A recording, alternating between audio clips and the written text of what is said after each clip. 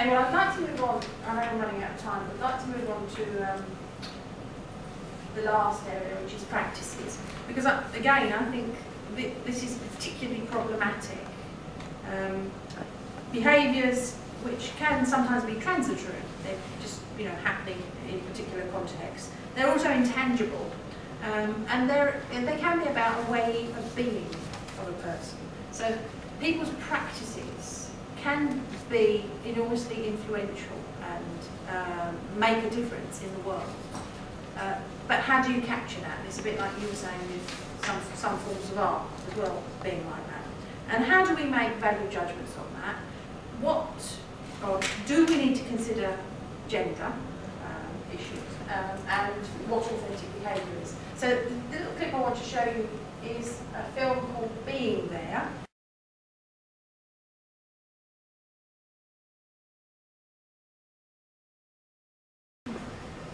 So,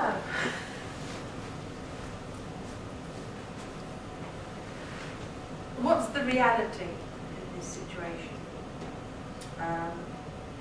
What's the authenticity?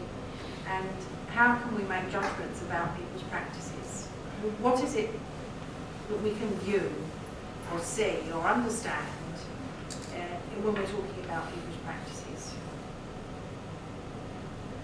In this clip, somehow this man seemed to have some sort of authority or presence, and it was misunderstood. What about context? How important was the context? So when he said, are you related, or someone said, are you related to so-and-so and so-and-so? Again, they wanted to give this person credibility by giving them a connection to somebody important. The meaning and interpretation of behaviours. So he's talking about in the garden, and other people are interpreting that in different ways. So I think that this clip is interesting because it's helping us to think about the difficulties in assessing people's behaviours and some of the cues what we might be using, some of the issues that might be in our mind in relation to people's practices. So when a person comes and says, I introduce myself, this is what I used to do, direct this program. Oh yeah, so that means this, this, this and this. What does it mean when we say what we do, and how do we prove it in a portfolio? And the reason I think that this is particularly important is because I think that I can't prove it, but in my view is that, and again you might emphasise this in working in the organisation you work in, if you can be good at practicing leadership, then you can make huge amounts of things happen in an organisation. But how do you prove that you've done that, apart from how your colleagues and people you work with do themselves? So it comes back to this distributive learning thing as well. Stunned everybody to silence on this one.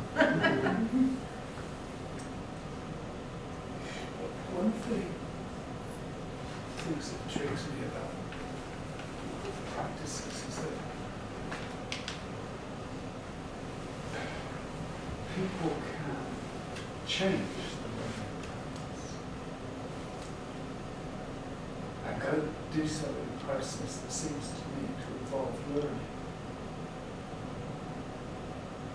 But the new practice, it may be very difficult to prove that the new practice is an improvement on the old practice. It's different. It's not necessarily an improvement. And that leads me to wonder whether learning has to be better. It has to have some element of betterness, which is different. I think that's a real problem with trying to assess artefacts and practices and the nature of the experiences led to changes that has led to changes in experiences. People do things differently, and they appear to have learned from doing it. But what is done differently may not be better than what was done before or produced before. If you can link it to something where you analyse something you did, say what worked and what didn't, And then if you can identify what didn't work and change your practice to make it work, that's learning experiences. And if you identify that, something you can assess it, being able to self-analyse, figure out what they were doing wrong and improve on it, and thus they therefore learn something. Yeah, there's something interesting about, just because you can do something doesn't mean you necessarily can do it well. Yes. And where does that kind of come into it? And you got me thinking when you were talking about sort of sense of authority and perception, and say, for example, work in the business school, and if somebody comes to us and they have manager in the title, you make automatic, even subconsciously, I think, judgments about what they should be able to do because of their particular role title. Now, not just in this institution, but other organizations I've worked in, just because you're in a position of authority, certain elements in your job title or your role description doesn't necessarily mean you're good at it.